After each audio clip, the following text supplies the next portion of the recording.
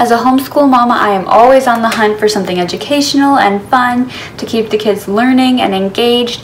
We have tried a few different subscription boxes in the past, and I've been looking into this one for a while, and we recently got the opportunity to try it.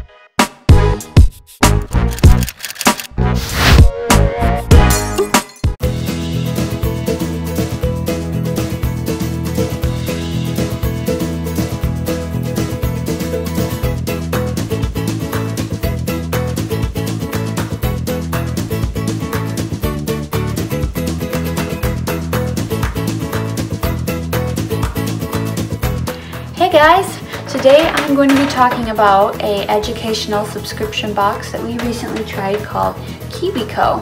The kids always get so excited when the subscriptions come in the mail and it's got their name on it and they know there's going to be something fun inside and it's going to be a project they can do just for them. We recently got the opportunity to try 4 of the different boxes in each of the age ranges of my kids. So we got the Doodle box for Hayden. It's designed for kids 9 and up. Hayden is 7, but she is so artistically inclined. I knew that she would be able to handle it, and she was able to pretty well. We got the Kiwi Crate for Adriana. It is designed for ages 5 and up, and she is 5. We did the Koala Crate for William and Zoe. They are both currently 3. And we got the Cricket Crate for the twins. Now they are only 16 months old. It was a little bit advanced for them.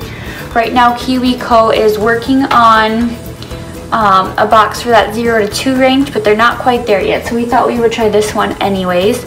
We invited their cousin Tavy over, and she is 2 and a half, and it seemed really more fitting for her age range, but the twins were able to do it a little bit. So I would say that Kiwi Co does really well at matching each of the boxes with the age ranges they're suggested for. Each of my kids was at the bottom of the age range or even a little bit younger, and I had to help them all just a little bit to kind of guide them through the activities that they had to do, but for the most part it was definitely age appropriate and kept the kids engaged. Kiwi Co does a really good job at breaking down the activities, so if you need to take a break, you can come back to it later. It's simple, but there's still quite a lot for them to do. It kept them engaged for hours. A lot of the other subscriptions we've tried, there's just not a whole lot to them, so I was really excited to see just how much comes in them and how long it was able to keep them engaged for. I love that each of them also came with their own little magazine and information, so there is learning there along with the activities, and it was just so fun. So overall, we absolutely love them. I definitely plan on ordering some more. I'll probably hold off on the twins until they're just a little bit older, but for the older kiddos, they were really great. I already uploaded 4 videos of each of the boxes we did, and I can link to those below, and then in this video I'll also include just a summary of what's really in these boxes. You can see just a little bit of what they put in here.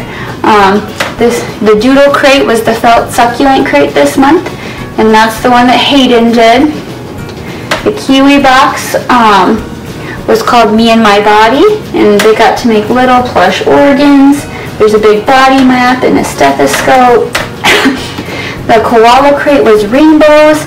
They made a bag, a plush rainbow pillow.